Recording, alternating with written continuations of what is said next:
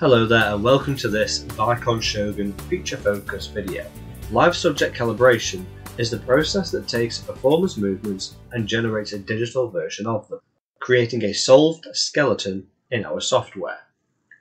This is done using what's called a range of motion, or a ROM, which the system uses to define things like bone lengths.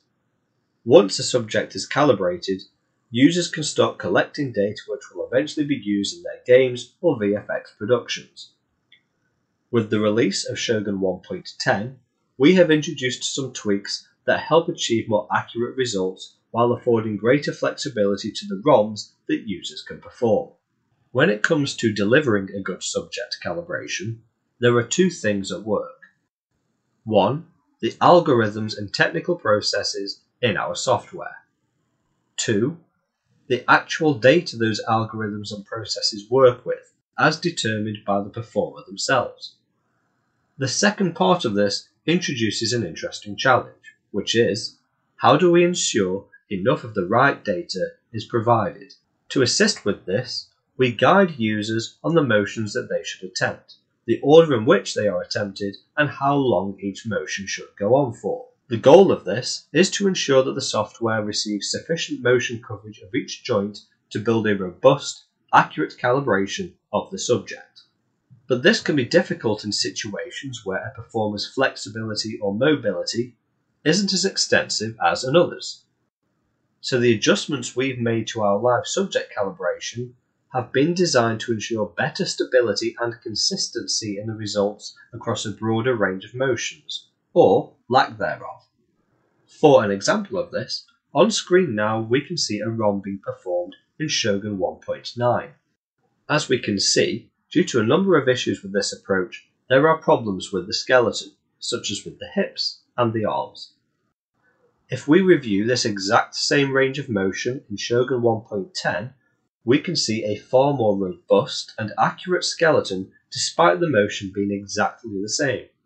When we review these two videos side by side, the improvements become clear. In this case, we have explicitly used an extreme example to demonstrate that even under such conditions, we are able to produce a high quality skeleton, while requiring no extra work on the part of the performer. So while this passes the eyeball test, what does it mean in terms of actual data, in terms of raw numbers? In validating these improvements, we ran experiments using 250 ROM trials to measure divergences that occur across the various bone lengths. The graph seen on screen now contains lines for each bone and their divergences across all ROMs in Shōgun 1.8. In short, the closer the lines are to the left-hand axis, the less divergences have occurred.